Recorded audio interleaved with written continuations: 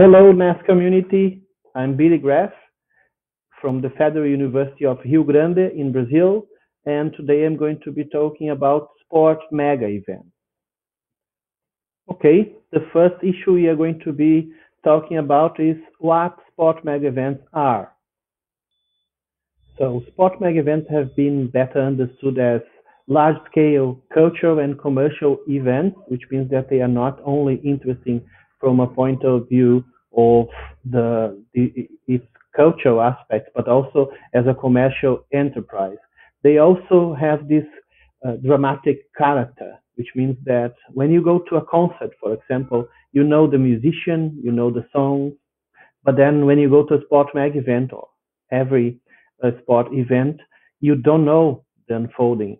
So you don't know who is going to be the champion and other things like that. And that adds in terms of dramaticity to sport mega events.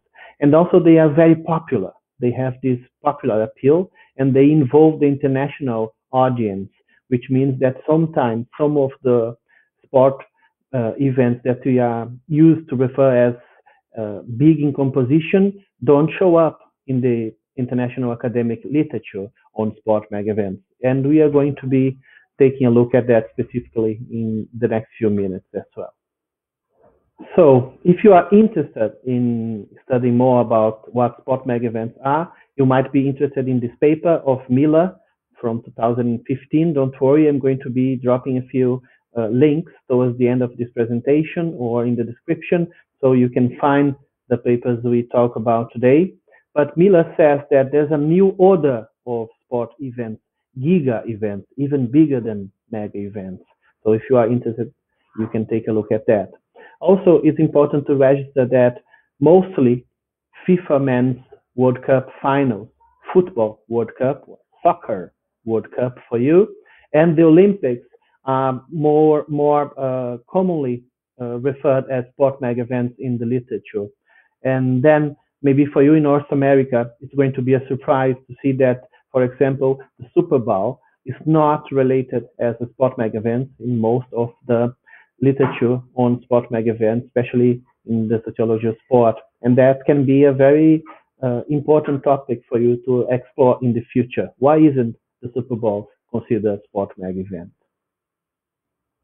Now let's take a look at how sport mega events have been studied in the past.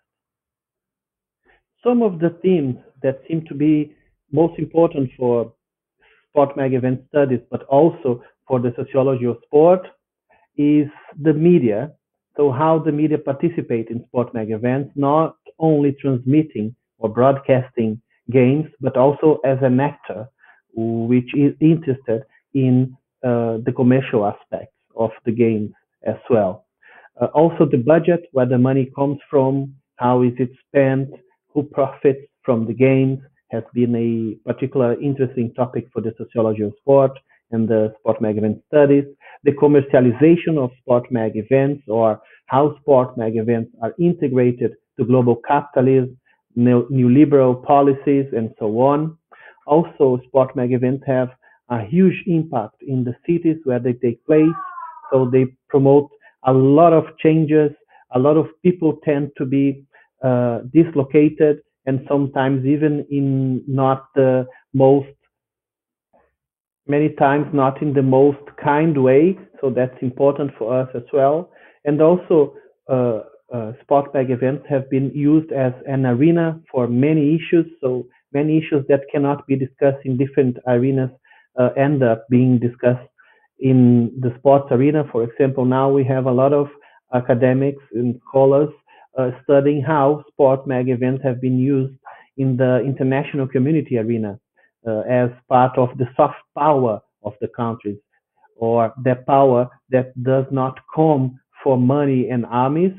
So apparently some countries have been using sport mag events as a tool to show their countries internationally, and that has been discussed and apparently is important for sport mag events.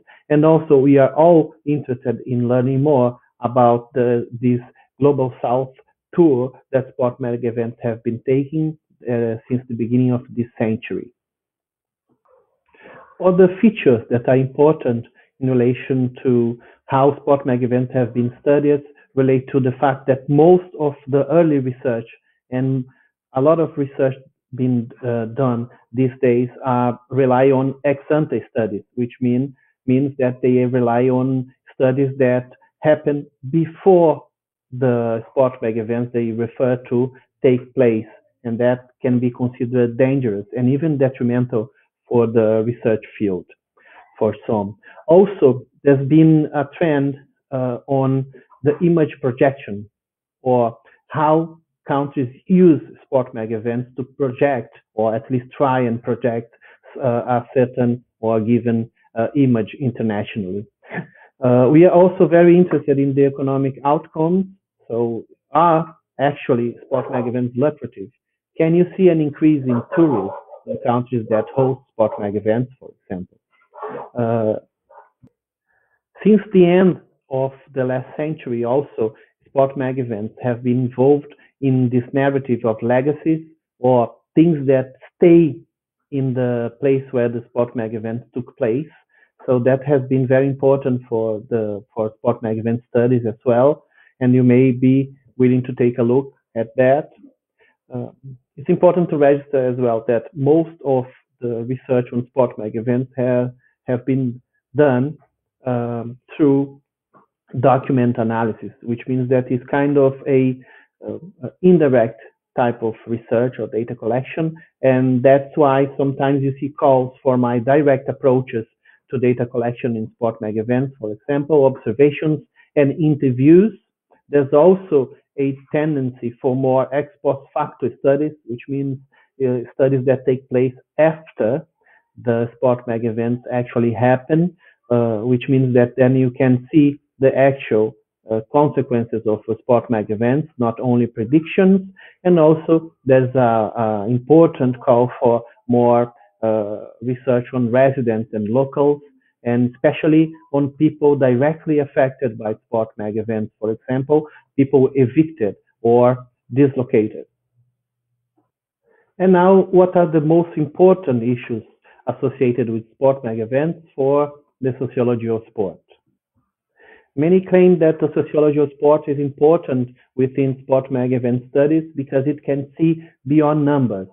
Numbers are very important for the sociology in general and also for the sociology of sport, but then many claim that we can see beyond numbers. We can explain and find different meanings because we can consider different populations, different standpoints.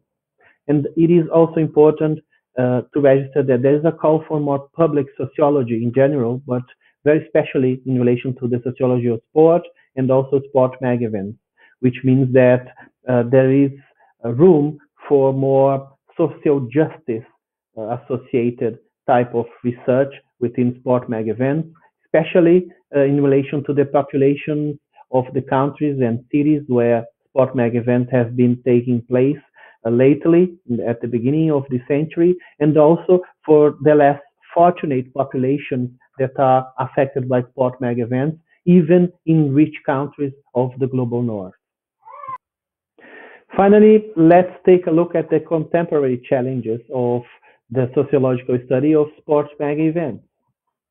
Nothing actually new here. We have saw some of a few of these issues, but it is important to stress that is quite relevant for the field now to know more about things as this Global South tour that sport mag events have been taking. So you're going to see sport mag events in places like Beijing, Rio, South Africa, Brazil, Qatar, and we actually need to know more about how it happened, why it happened, and other processes that are associated with these editions of sport mag events that took place in the Global South. Also, many could claim that because of that, we have an increase in human issues, human rights issues related to sport mag events lately. So we need to understand better what's going on. For example, FIFA and the IOC now have a chapter related to the whole selection, especially dedicated to human rights. They have boards, advisory boards, and we need to study them, what they do, and if they actually challenge the issues that are present in the field nowadays. So we need to know more about this whole selection process that has changed a lot lately. For example, now it is possible for regions, not only city and countries, to bid for sport mag events. We also need to know how sport mag events are going to try and tackle gigantism. Those sport mag events never stop growing, and that's a problem for them now because they barely can find places where they can fit, and they are trying to find ways to tackle this. We can study that. And also things related to integrity in sport. For example, we all know that some time ago, there's a very interesting documentary on Netflix. By the way, I'm going to try and drop the title in the description of this video. But we all want to know what's going to be happening to Russia and other countries related to the doping scandal that took place some time ago. And doping is a very important topic for the research on sport mag events as well. Maybe the sociology sport can take a look at that systematically as well. And of course, we all are very curious to learn how sport mag events are going to be happening after the pandemic. We all know that Tokyo 2020 has been postponed and has been facing a lot of challenges in order to try and actually happen in 2021. But what's going to be the consequence of the pandemic for the FIFA World Cup and also for the other Olympics that come after Tokyo 2020 or 2021? Many of the topics that I addressed today are present in my new book, released a few months ago. And if you want to know more, then maybe you can try and find the book. It's not difficult. I hope you enjoy it. Okay, NASS community, thank you for the opportunity. I hope you have enjoyed the video. And if you want to get in touch with me, I'm going to drop my email here at the description. Just send me a message and then we go from there. Okay, thank you. Bye bye.